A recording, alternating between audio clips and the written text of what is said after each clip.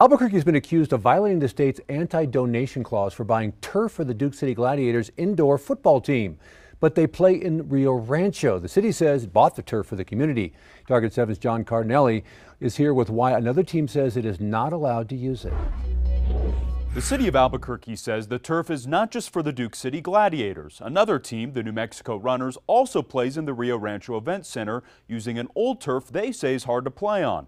They tell Target 7 when they asked to play on the new turf, they were told no. These reports from the city's inspector general and the state's finance department say the city of Albuquerque violated the state's anti-donation clause. It's all over this turf that was bought for the Duke City Gladiators. This is how the city has justified the purchase. We went into the arrangement with the belief that this was the right thing to do at the time so that the citizens not only of the city but of the metro area would benefit from this project right away. This is the New Mexico Runners indoor soccer team. They also play in the Rio Rancho Event Center but on different turf. It's rough. I mean, we kind of make a joke about it, saying there's turf monsters. Guys be running and all of a sudden they just trip and, the turf monster got them. The Runners have played in the event center since 2019. Following COVID, the Gladiators moved in using the same turf as the Runners. They kind of did some damage to it. I mean, the paint, they used permanent paint that really tore up the integrity of the field. Andres Trujillo owns the Runners. They never fixed that or rectified that or anything like that, so we kind of got stuck playing on that same turf. But in 2022, the Gladiators got a new field thanks to the city of Albuquerque and more than $235,000 in funds from the state legislature. And for me, I was kind of like, okay, that's nice, but is this something that you're doing for one specific organization? Are you guys looking to utilize this platform for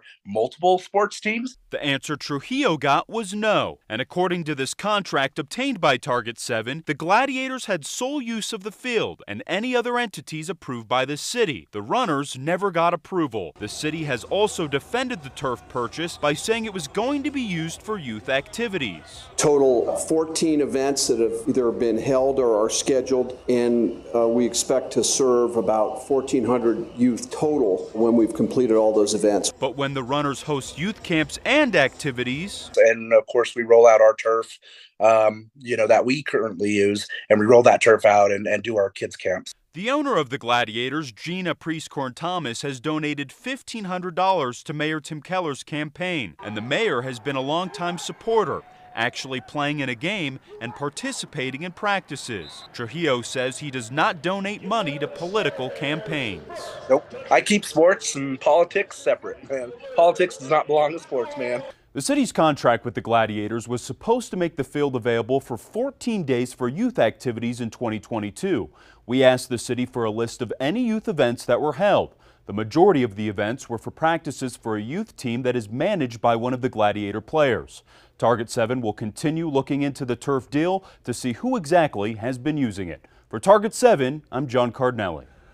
The Gladiators told us they did not want to do an on-camera interview.